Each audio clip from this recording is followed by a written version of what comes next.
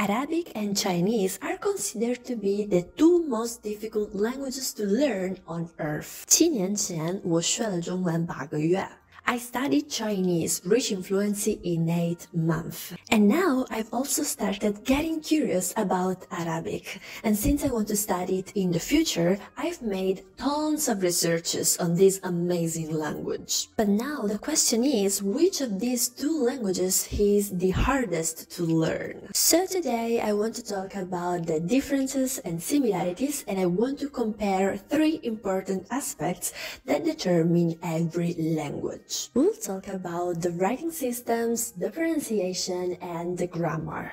And I will also tell you my honest opinion on which of these 2 languages you should learn.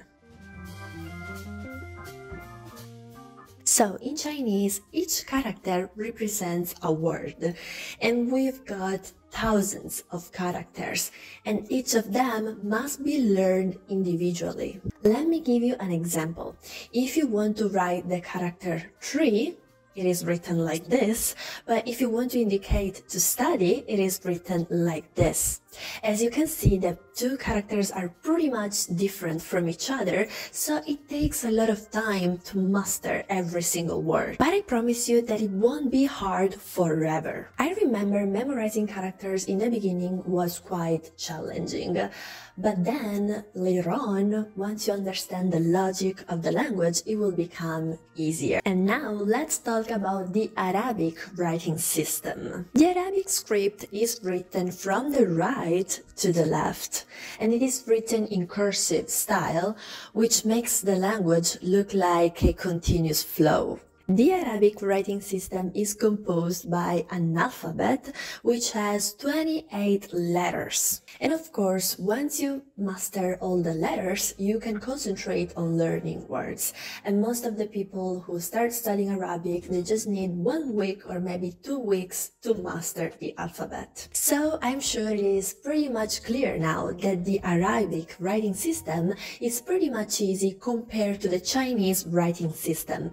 And this is because for learning thousands of characters in Chinese, you might need a few months, if not years. And this of course depends on how much you're willing to spend every day on learning Chinese, while for learning the Arabic alphabet, you just need a couple of weeks. Before continuing with this video, please make sure to subscribe to my channel and to give to this video a big thumbs up.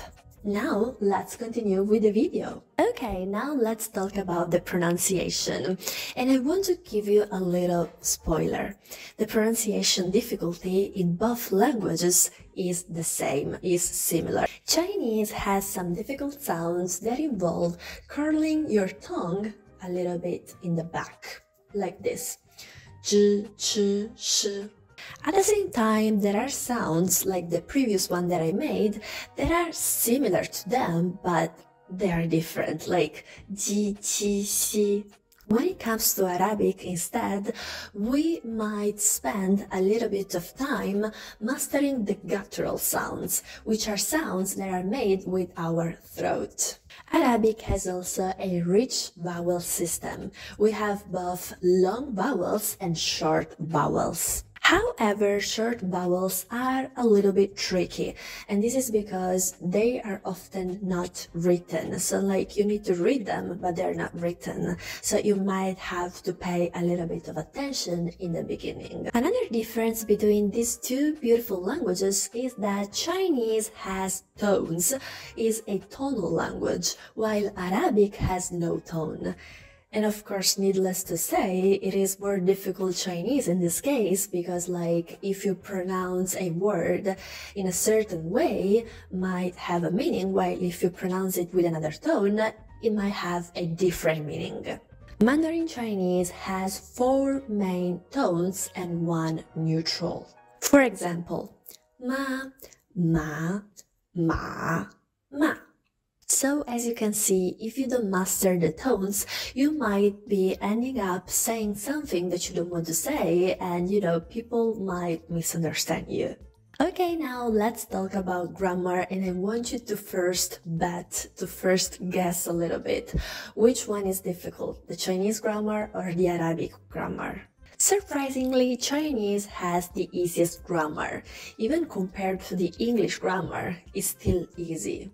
And this is because in Chinese, we don't have to conjugate verbs a lot like in English or in Arabic. However, there are other aspects of the language that might make the Chinese grammar a little bit challenging, like the sentence structure. So what I want to say is that if you want to go from beginner to intermediate, it will be quite easy for you to master the Chinese grammar. But if you want to go from intermediate to advanced, then it will be a little bit of a problem with the grammar, but this doesn't mean that it is impossible. So now you can guess that the Arabic language has a lot of verb conjugations, and also the words change based on who you are talking to. For example, if you're talking to a female or a male, if you're talking to one person or to more people. After analyzing many characteristics of Chinese and Arabic, we can clearly see that although both languages are difficult, Chinese is the hardest to master. Now,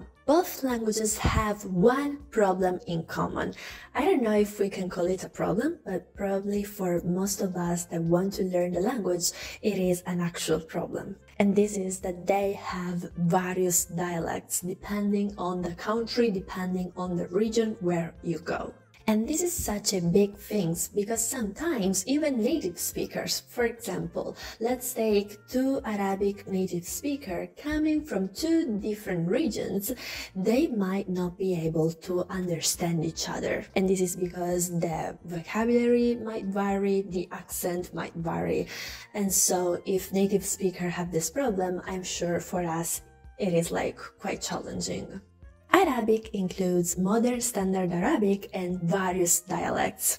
So Modern Standard Arabic is used in formal settings like in the media, like in education, while the dialects are used in everyday speech. While for Chinese, apart from the presence of numerous dialects, we have Mandarin Chinese, which is basically used all over China. Of course, many Chinese people, especially the elders, they can't speak Mandarin, they just use the dialects, and Mandarin is used in formal contexts like Modern Standard Arabic. I'm sure now you are asking yourself which one of these two beautiful languages should I learn? And deciding whether learning Arabic or Chinese depends on various factors like your interests and also your career goals. I've lived in China for a few years, and I must say that China is pretty much foreigners friendly. And this is also because China has good job opportunities for us with good salaries. Also, a very good point is that Chinese people are pretty much attracted by foreigners. They love foreigners. They are like, oh my god, I want to talk to you, especially if you can speak Chinese. They will try to make you feel comfortable, and if you want to learn Chinese, they will be more than happy to help you. So you should ask yourself questions like, would I ever see myself living in Dubai? Would I ever see myself living in Egypt, in Qatar, in China? Nevertheless, it's also true that many times we learn languages just to have fun, not because we want to move countries. In that case, make some researches to understand which culture attracts you the most. Talk to native speakers, ask them about things you are curious about. Regarding study materials for Chinese, you can find tons of free textbooks and free materials on the internet, while many people struggle to find a good textbook to learn Arabic, so this might be something that you want to keep in mind. Now you must watch this video and I'll see you there.